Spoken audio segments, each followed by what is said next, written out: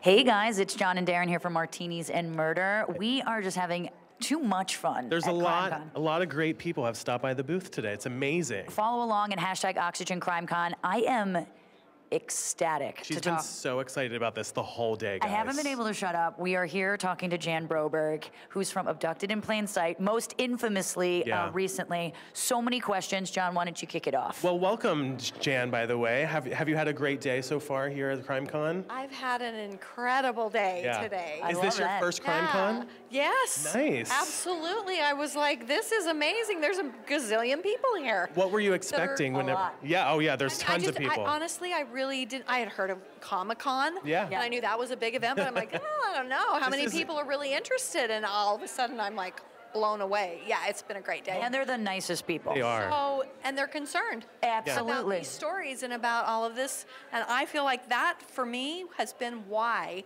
I've been so loved and well received today. Absolutely. People were here because they have these big hearts. Yeah. I mean, they're interested too, but Definitely. it was cool. Yeah, absolutely. What all have you been doing today so far since you've gotten here? So I got to do a presentation with the producers of the documentary, and it was really incredible.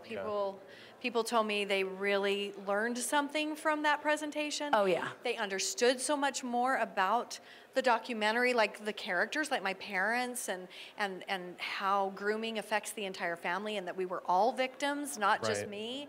So there was a lot of good that came out of that, and then we did a Q&A and a meet and greet, and that was really So busy, fun. but in a good way, right? So good, yeah. Since we were just sitting here and a couple people had come up to shake your hand and just say, thank you for sharing your story. How has that been here? You know, that's been amazing to actually know that so many people share in your story, or in some way. Maybe it's not exactly the same, but it's about 30% of our kids, and so that means about 30% of the people walking around have been through some sort of sexual abuse as a child. Wow. So to hug it out with people. Yeah, hug it out, right. You know, it's I've been pretty emotional about it. Yeah. Yeah, I'm sure it gives you a sense of love and community, and to know you're not the only one. You know, as unfortunate as that is, it's also very comforting and nice. Right, because that's the movement. Right? Yeah, that's the power. If you can get your own story out there and it empowers somebody else to tell theirs, then all of a sudden we really are making an impact and a difference. Because people have not wanted to talk about this. It's too close to home. Right. Yeah. It's not a scary stranger. It's usually someone you know. Yeah, it's usually love. Trust and trust. Well, I wanted to shift the conversation to Abducted in Plain Sight because it's probably one of my favorite documentaries I've ever seen, which might be odd for you considering you were sort of the star of it. But I understand. What did you think of the reception of it? Did you think it was going to blow up as much as it had? It felt like one day it was up and the next day everyone was talking about it. Yeah, that was really weird. And it's still a little surreal. Yeah. You know, that wherever I go, you know, I've been to a bunch of different places, and somebody in a restaurant is talking about it behind me, and I'm like, should I turn around and tell them, hey, that's my story. Hey, that's me. That's me. Yeah. You know, You should, by the way, do that. Yeah, and I usually do. But it is really strange to have it. I did not know that this would happen. I hoped that there would be millions of people who would be able to see the story, and that it would help affect change and help them with their own healing, but you just don't know. And so, yeah, it's been amazing, incredible. Was there any hesitancy on your part to be part of the documentary at first, to tell your story, or you were about sharing your message to everyone? You know, I have been really, like, how's the right way to say this? I have been wanting to share my story since I was about 30, when I felt like I was kind of whole and healed and complete, and then other things would come up in life. I knew that members of my family were not quite ready, and so for me it was all about waiting until everybody in our family was like, we can handle this, and then we knew we would share completely, honestly, and it was honest. Oh, it was honest. It was honest. That's for sure. How do you think that your life has changed since the documentary came out? Well, for one thing, actually having a platform like this to be able to get that message out. You know, I feel like the Me Too movement started something, and this to me feels like the continuation of how are we empowering our children, and then our grown-up children who are now adults that are still carrying around some sort of trauma in their life, and is there generational trauma that's being passed on, or are we actually ending the cycle of abuse? Are we actually doing the hard work of bringing out the predator from the corner of our family or our congregation or our community? community or our school and actually making them stand in the light of justice and have to go to jail so they don't have access to any more kids. It doesn't happen nearly as much as you would think. As much They're as it should. still running around at the family reunion, and we know they're a predator on some level, but we don't do it because it's too hard. Wow. So that's how it's changed. Like the platform to talk about it and getting other people to talk about it has just skyrocketed, which is amazing. Your message has been so important, and certainly in your panel you said such. Can you explain how predators groom their targets? You know, they target somebody that they think maybe it's the perfect target, but for me, my guy had victims before and after. Robert Berchtold did. Yes, Wow. yes, Robert Berchtold. And so I know that now. Right. So really, they figure out where is the most maybe trusting, the most loving, the most kind. Maybe they look at those things and then they build trust within that, whether they're in your family or they're a neighbor or a friend. They build the trust, then they start to separate people. That's the next thing. They separate and they have their own special relationship with this person and their own special relationship with that one. And pretty soon when you're isolated, then there's opportunities that don't come until that isolation happens. And that's kind of the stages, some of the stages of grooming. And then next it's the exploitation of that trust and isolation, which is, generally speaking, it has to do with some sort of sexual crime. Right. Yeah. When Abducted in Plain Sight came out on Netflix, was it hard for you to watch it back, knowing, you know, kind of sitting there in your maybe living room and kind of watching it play out? You know, it was hard. It was harder on me when we were first Starting invited the to the screenings Yeah. and stuff, and I was like, oh, but that's not who my dad is, you know? My dad's the most amazing person. Are people gonna be left with that's the sum total of my dad? Yeah. It was hard in that way, but even both of my parents, they were the ones who said, we have to tell everything. It has to be done honestly so that people will make the connection to how it could happen to them. And so just their strength made it okay, because, you know, I still want to protect my parents because I know who they really are. Right, course, totally. you know? Yeah. I was going to say, because your parents were so heavily involved, I'm sure there were people could make judgments Yeah. on who, you know, like how could they not see this? How could they not do that? I mean, Right. But to your point, grooming, I mean, it doesn't necessarily matter that you're a kid. It could happen to an adult too. It's a matter of being aware. But your parents were originally ecstatic or hesitant about telling their story because it's a little...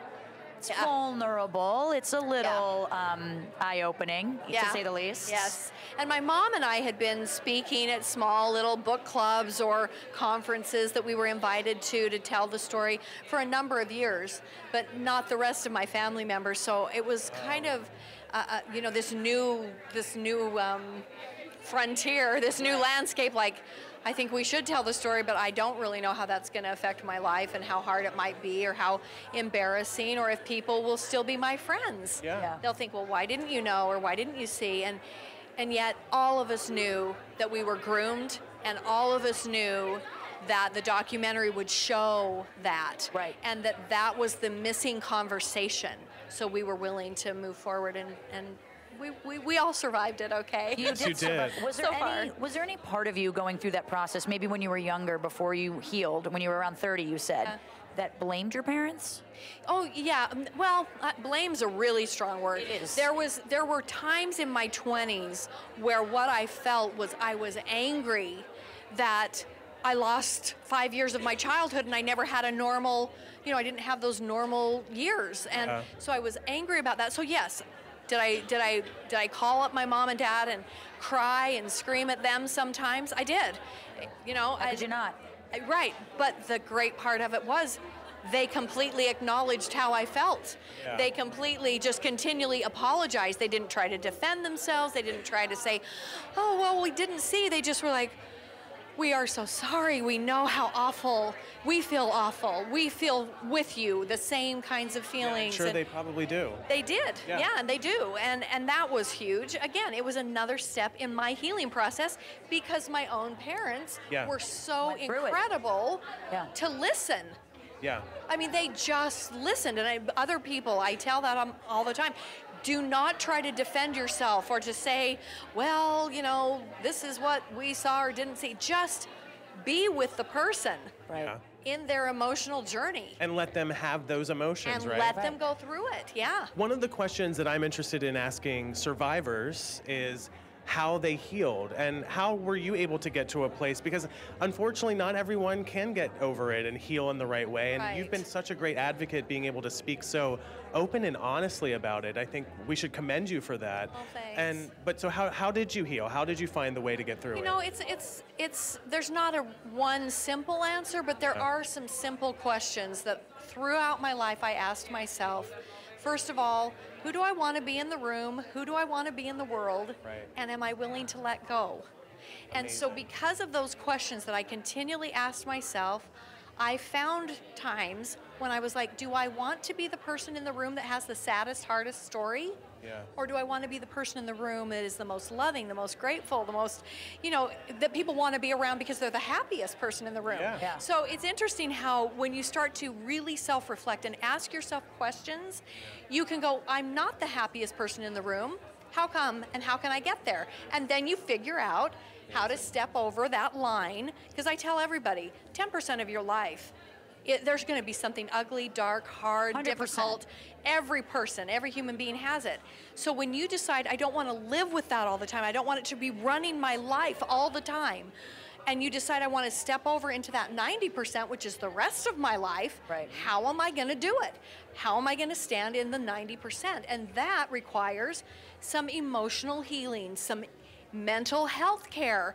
You have to clean up these things that have happened and stand for yourself like you would to brush your teeth. Right. And I tell people, get your emotional health, your emotional support system in place. That might be a therapist, a good book, you know, some sort of self-help programs that you watch, go to a workshop, you know, find some people to serve and talk to and find out you're not the only one so that you can, you know, find a way to help and Community. share. Yeah, I think there's a lot of ways you can do it, but you have to ask yourself the question. Yes. Do I want to actually live there, or am I comfortable living in kind of the trauma of my life? And some people don't ever They get stay out of there, it. You're yeah. right. They don't either find the help or they don't ever ask themselves the questions. Could I? Yeah. Could I come out of that? And I believe you can. I mean, you're a With help. living testament to Obviously. doing that. Right. I'm just so curious of like how you, like, could you trust people again, especially men? That's you know? a great like, question. What was your dating life after like that? Like, you know what I Well, mean? let's like, see I now. don't know. Filter for How much do you really want to know? Yeah, right. No, Yeah. no, We're live. honestly, Be careful here. Yeah, I Yeah. have to be careful. Yeah. No, but again, that's being honest again. I've been married more than once and divorced more than once. Right. So again, it's like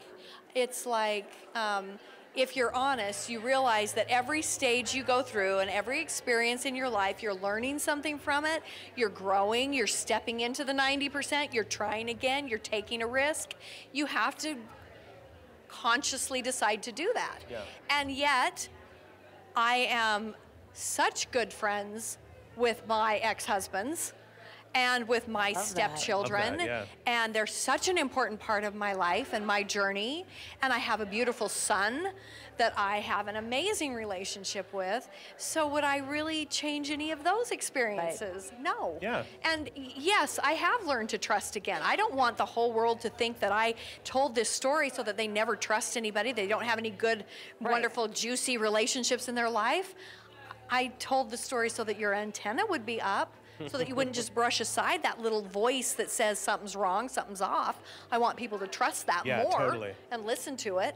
But I want you to have amazing relationships. I'm still hoping there's another one out there for me. Well, I've been there you single for go. a really Look, she's long winking at the time. camera. Yes. I'm not single, but I'll take you out, Jan. I will take you out just to Would hear your you? stories. Of course. I'd So take you out sweet. too. Oh, A love connection has been made, everybody. I'm just curious, because you have such a positive, like, She just really a does, yeah. vibrancy about you. Have you forgiven Birchtold? That's a good question. You know, that's a really, I say this all the time, forgiveness is a very tricky word.